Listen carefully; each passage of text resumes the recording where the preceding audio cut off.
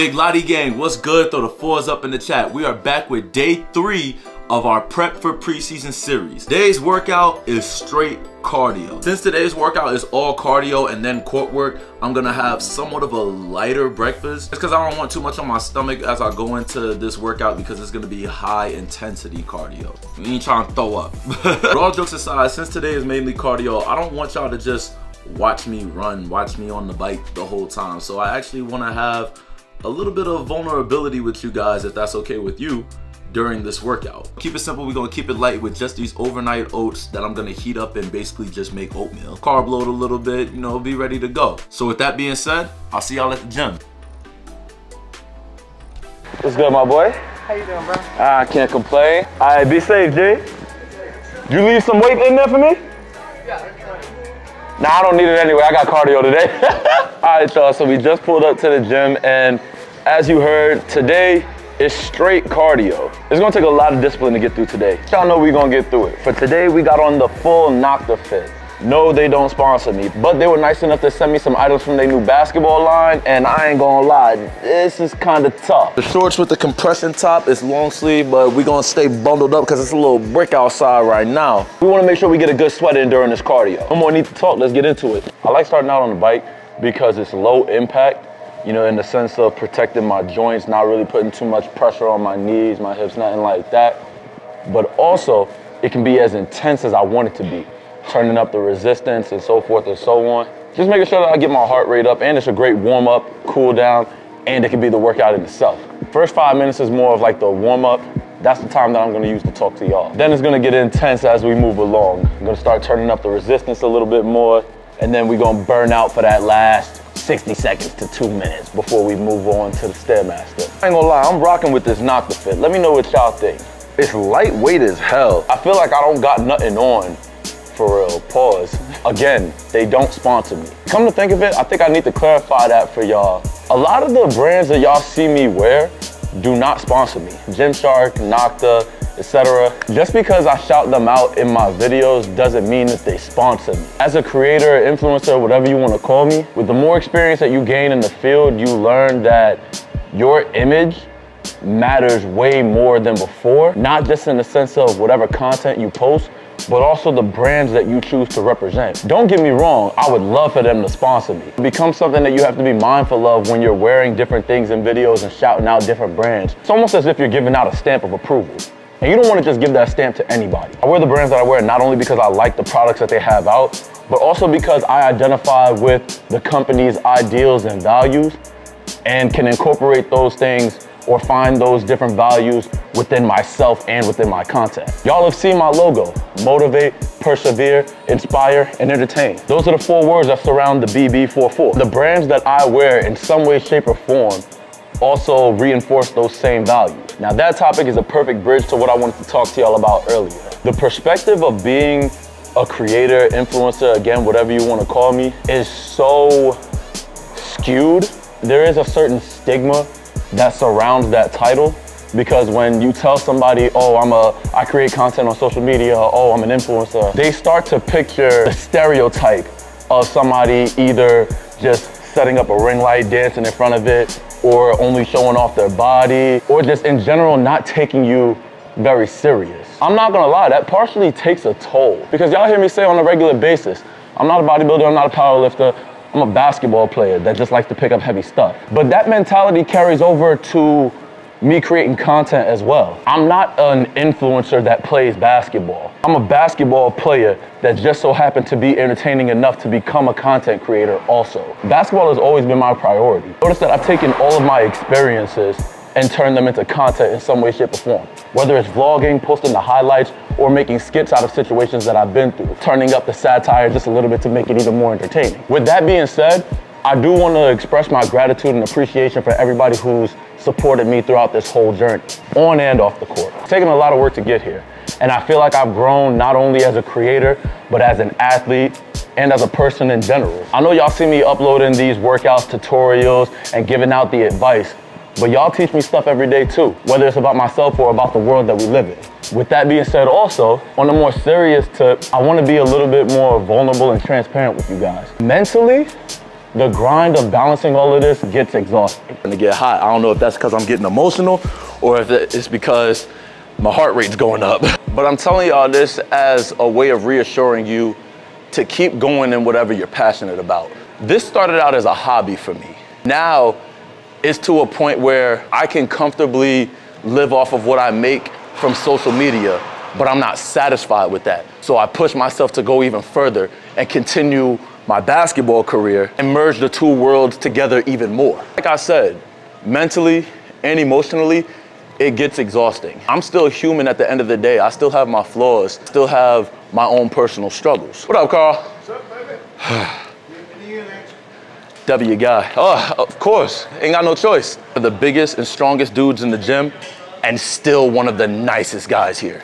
Everyone here is pretty nice though. It does get challenging trying to operate and navigate through these worlds with so many eyes on you, so many expectations, so many stereotypes, so many stigmas. And it genuinely does get to a point where you can have 1,000 positive comments, but that one negative comment really hits you and it feels like it's 1,000 times louder than every other comment that you saw. I get a lot of people who try to discredit me and the work that I put in and my journey to get to where I am. So again, I do want to thank the real ones for supporting me throughout this whole journey. But I want to reassure y'all that it's not easy.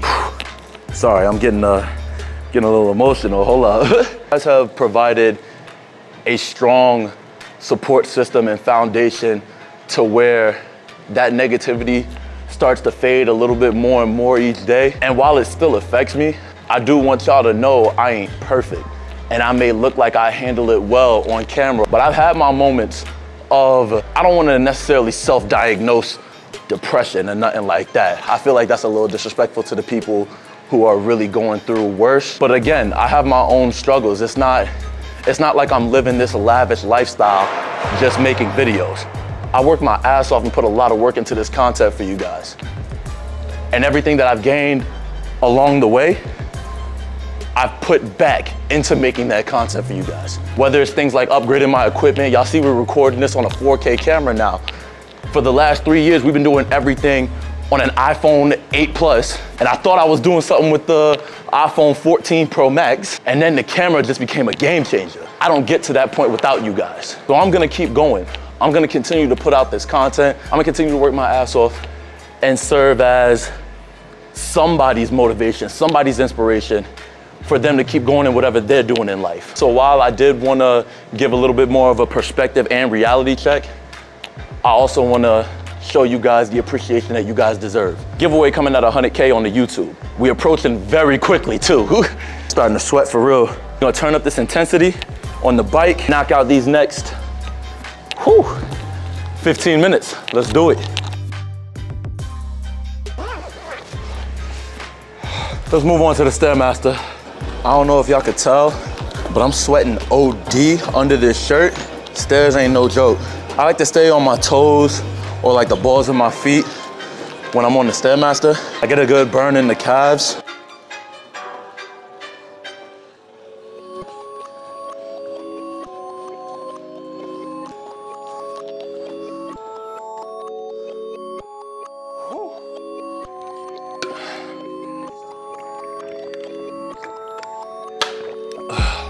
So after 20 minutes on the bike, 15 minutes on the Stair Master, 35 minutes of cardio so far, and we're not done. Time to hit the court with this cardio with some good old-fashioned running, but not just any running. Today we've got 5 sets of something that no hooper wants to hear when they go into practice.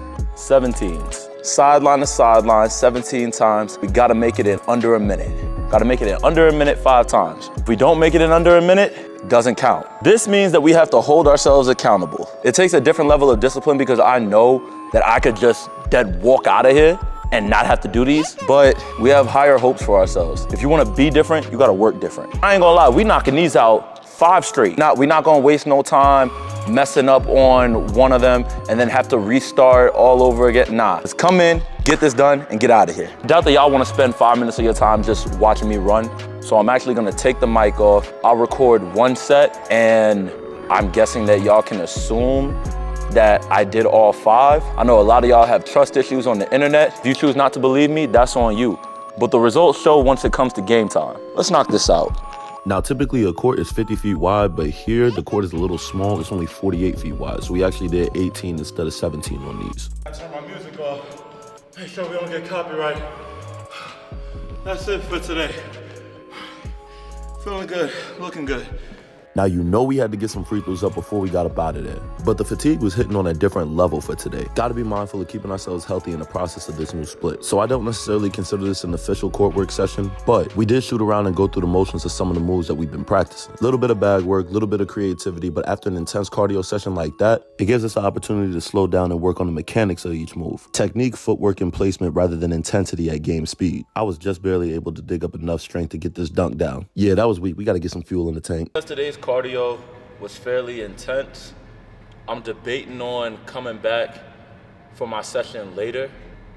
I'm lying like shit. I'm definitely about to come back in here later tonight. And after we went home and had our protein shake, that's exactly what we did. Now, today's session has a lot of shots off the dribble, so we warmed up with this pickup series. This is where we get in the ball to our shot pocket as quick as possible, figuring out your hand placement and foot placement for your jumper. This will also help you get your shot off quicker when dribbling with your dominant hand. Mechanically speaking, it's usually harder to shoot off the dribble with your dominant hand. This is because the placement of your dominant hand during a dribble is almost the exact opposite of what it needs to be for a shot to get off. So naturally, it takes longer to get your hand behind and under the ball to flick your wrist. The motion can also feel awkward for a lot of hoopers, so we try and cut that down as much as possible. I can already hear the pick-me's in the comment section. I'm right-handed and I actually shoot better when I'm dribbling with my right. Here's a cookie. Now let's move on. Now here you see we're doing ball manipulation combos into soft jumpers at close range. Working on ball control and footwork, getting into the pickups as we cover space and add a soft touch to that jumper. Yeah, y'all know we wasn't getting out of these. After all of that, we still putting up free throws.